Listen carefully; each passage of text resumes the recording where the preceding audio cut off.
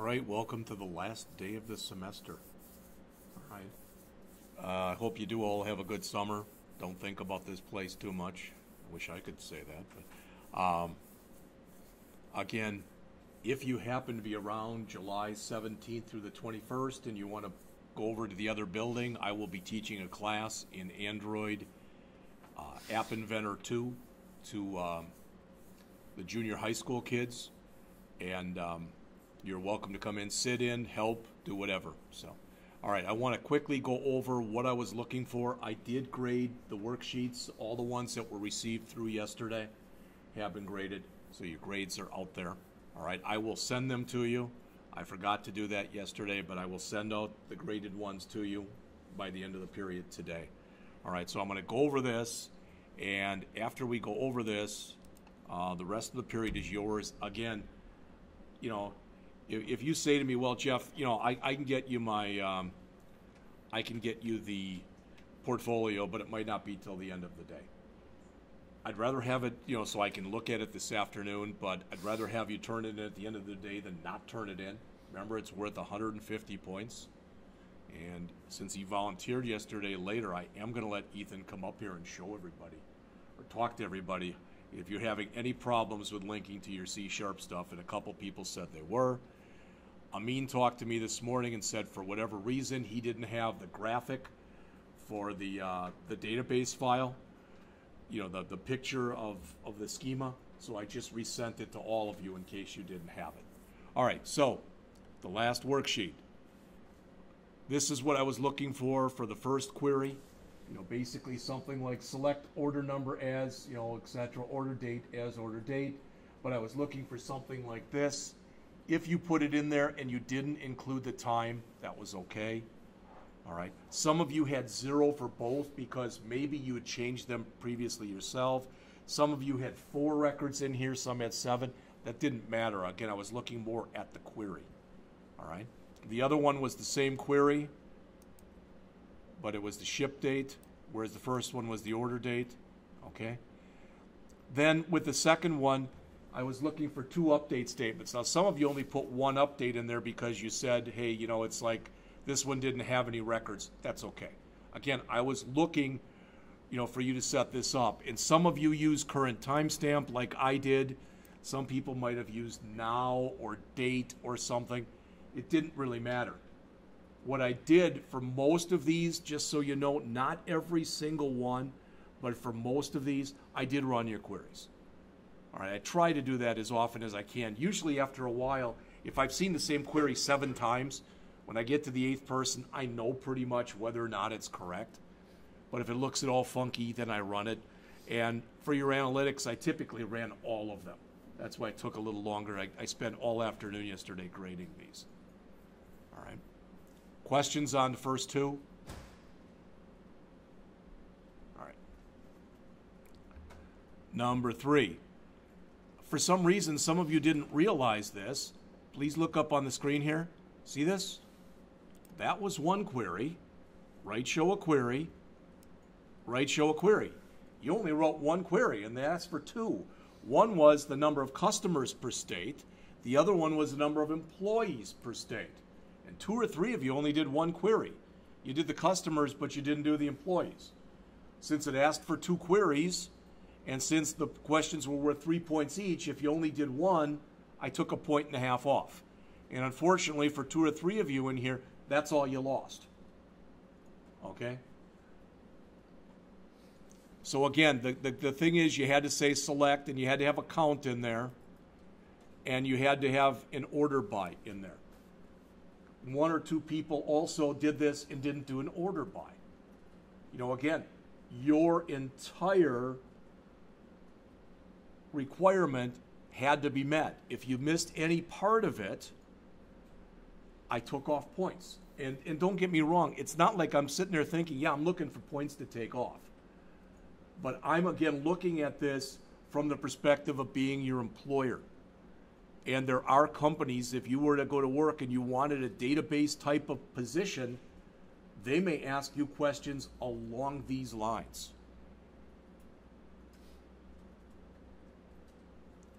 All right. Number 4, by and large, I think everybody did okay on. You know, you were supposed to select the category description and account of the product number in there, and you were supposed to group it by category description. Now, one thing I will mention about this is if you look up on the screen here, not every database does this, but this database that I stole, all right, that we're using, always has the same name for both tables, okay, that you're joining. There's a good chance that if you tried to join something and you used something that had 2 different names, you were doing a wrong join. Does that make sense? Now, to be fair, what you're going to find is not every database is going to be set up with a schema like this. All right, sometimes they might call it name, sometimes they might call it employee name, for example. You have to know what goes with what, because when you do this, all you have to do is join like types of things. The system doesn't care about the names. It cares about are they identical types, or at least types that can be joined. If this was a number and that was a string, there'd be a problem. Does all that make sense? All right, so those are the first 4. Number 5, this was, okay, and I even gave him kudos here. Dominic's the only one in the class who actually did it with a subquery, which was kind of neat. All right, so he did the query within the query. So it says, I could not get the subquery to work. Can the students? Well, somebody did. All right. And I have no idea how much time he spent on it. I'm sure more time than I spent on writing this key, which was not much time. All right. I write the key as I'm writing the assignment. Does that make sense? So I'm sitting there thinking, well, what kind of queries could I ask for? What types of stuff could I ask for? All right. So I got 56. Some of you had different numbers. Again, that wasn't what's important. What was important was that you had a number and then the number of things that met that criteria. So if you did it as 2, as most of you did, that was fine. But I wanted there to be a date diff. I'm sure there are other ways of doing this. And I think I mentioned this to you. If you go out to dev.mysql.com, it's got a listing in there. You can type in, for example, in the search box, date functions. There are a whole boatload. There's probably 20 or so that we never went over.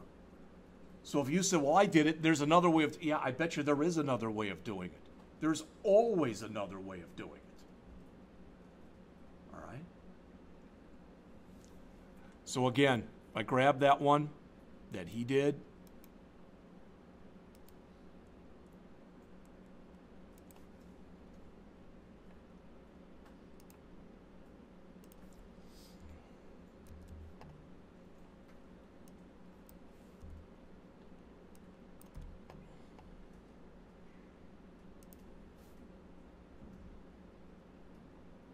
Oh, I think I took part of it out, but it had 56 in here also, and that there were 3 that met the criteria or whatever.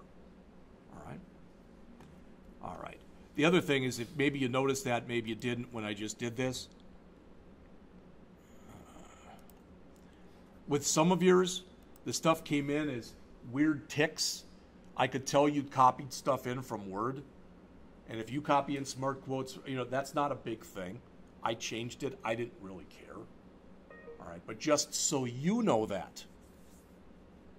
All right, again, the reason I'm telling you that is if somebody were ever to copy your stuff into their own system and they copy in smart quotes, they're going to come up with errors. Does that make sense? All right. All right, the next question was very similar to the last one, but it was the smallest.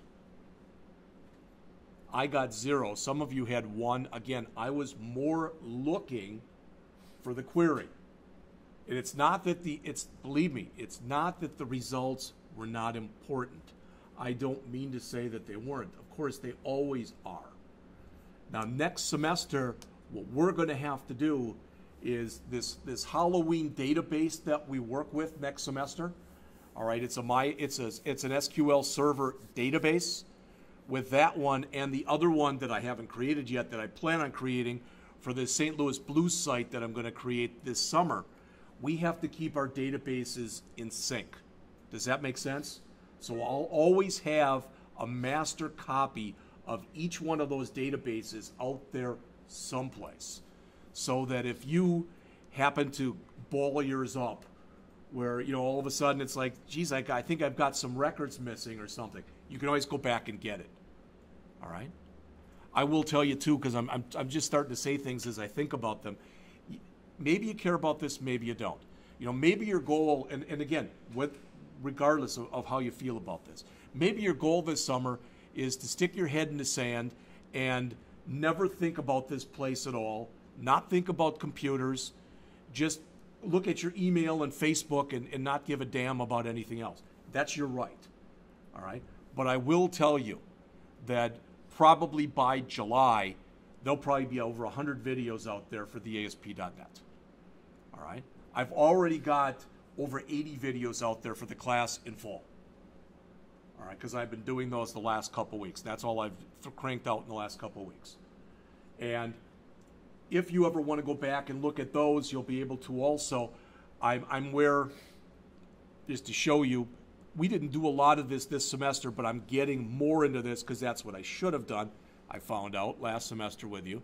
But, well, I guess I don't have it up anymore. But I'm doing more work with the DOM, etc., than we did last semester. So if you're interested in that stuff, you know, you'd be able to take a look at it. All right. I think we did 7 as a class. I believe we did. All right, so I'm not going to go over that one. And if you did 7, you hopefully didn't have problems with 8. The only thing I want to mention with 8 is if you look here, again, we've got 1, 2, 3, 4, 5, 6, 7. 7 tables, correct? So how many join statements should we have? 6. So if you had 4 or 5, it wasn't complete. If you got a really huge answer, like 20,000 records or whatever, you missed a join. There was at least one person on one of these queries, that's what they did. So they lost points on it because it's not a right answer. It's an incomplete answer. On some of yours, I wrote down incomplete answer. All right, so it meant you made an attempt and you had part of it right, but the whole thing wasn't right. All right. All right. On these, on the best customer, worst customer, it's kind of like what we talked about in class. What it appeared to be is for most people, for the best customer, it was the one who bought the most, who paid the most money, which was fine.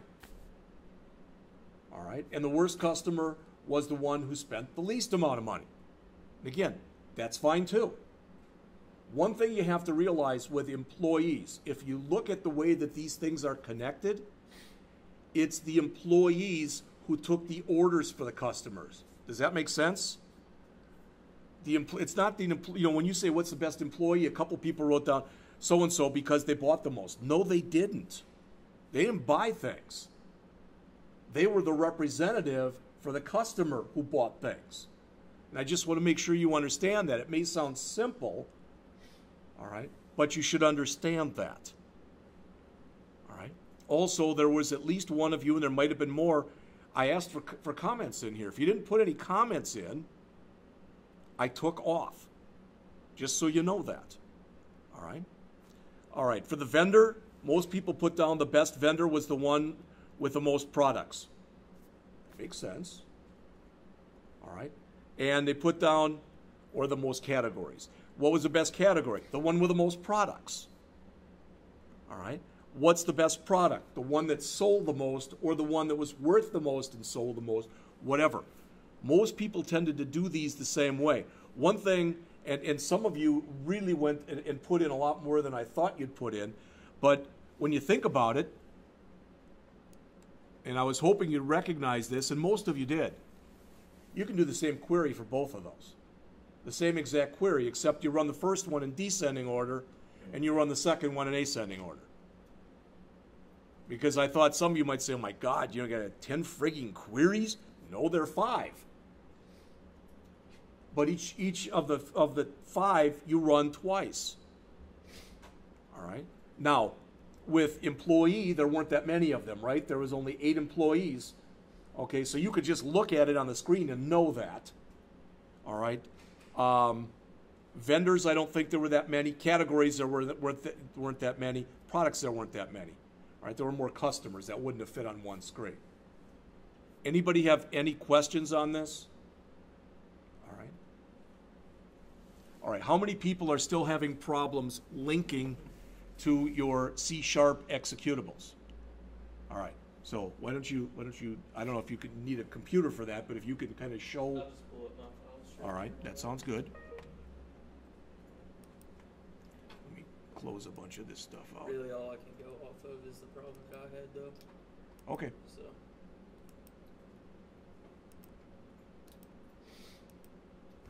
All right, go ahead.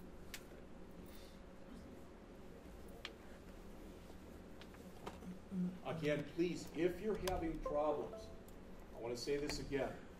If you're having problems, and so it's the end of the day, and you can't get the darn things to link or whatever, if nothing else, then you're going to have to get a hold of me. So let's say Amin can't, he just is having problems, okay? And he's like, I can't email this to you, Jeff. It's 100 meg with all my pictures and everything else. And then you're going to have to come in here. I'm planning on being here Friday. I'm going to be gone tomorrow because we have to be in St. Louis. But you're going to have to come in here then on Friday, come into my office, and put the stuff, give it to me so I can put it on a flash drive or something. All right? Please don't set it up. Please. I don't want it where I don't have anything from you. I don't want that. All right? You lose 150 points, you've lost 150 points. Go ahead. This is gigantic, yeah. Okay. It's either Control or Alt. Try using the mouse. No dice. Well, usually it works. Yeah. What's that? Usually it's control. Yeah. It's just scrolling. No, it's not. It's not handling either one of them. Don't know why. Okay. I'm very young. Sure. I'll just use a. No, I don't use Notepad. brackets either. So Notepad plus plus should work. Yeah. That should work too with you should be able to. Right.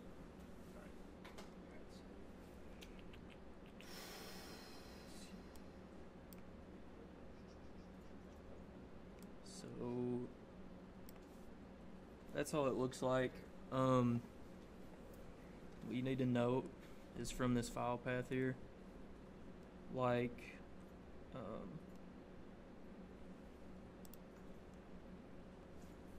so I have my CSS images, portfolio, video in my portfolio. I have all those link files and they're all linked to my nav. This originally was put in this way and it does not accept that at all. Like, that's the best way I can explain that will fix that kind of thing. What about like executables and stuff like that? I mean, you guys know how to do that, right? Just go into your bin file. Yeah. Does everybody know how to find your executable files? Again, if you don't know, then you either have to ask now or send me an email. So if you're embarrassed or whatever, and I'll be glad to show you, or somebody else will be glad to show you. So the application executable? Yeah. Yeah. You go into the folder that's got the name of your project in it. You double click on that. There should be a folder in there. I think it's right underneath it that's called bin or debug. Then there's a bin. Then it's in there. And that's just the Now, everyone should be able to open those externally because they do have .NET on that server. See what I'm saying? Now, if let's say it's this summer and Valerie decides she's going to get her own domain. Okay, so she wants valeriesandbrink.com, which would be fine. If she gets her own domain and she doesn't have the DLL files, the dynamic link library files that hold C#, then other people, she can still link to that stuff, but when they try to open them, they may not be able to. But there shouldn't be a problem here in linking to those. Go ahead. Yeah, like I said, basically you don't want to see your files like that. It just won't take it. Oh. So you only take the executable file? Is that like all you take? Or That's you it, take the entire yeah. I'll folder? show you here. So in my portfolio, You can just minimize that block that's up there. yeah, okay. So under C#, I have it under chapters. Okay. Also, their own file there, and then yeah, literally, yeah, just that's it. Some of them won't. I don't know why. Some of them that I have don't have like this executable. They just have like an XML executable. I don't know why. You'll just Now, probably have to pick a your different stuff one. loaded out to the ranking? Yeah, it's up there. And I just didn't know if you wanted to show anybody that. I don't but- care. Yeah, that's fine. How do I run it off here? Just here.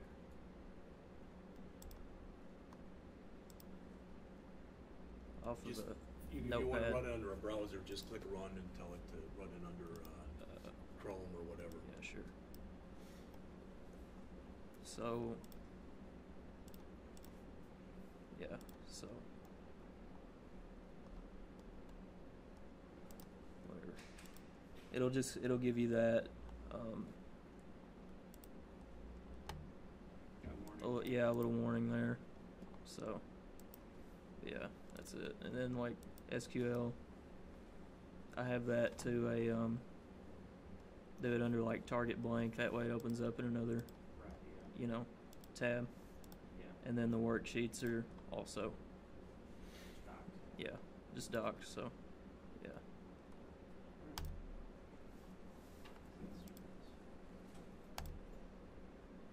So again, if you're trying to do any linking, whether it's HTML, CSS, JavaScript, jQuery, MySQL, or C#, and you're having problems, you have to let me know.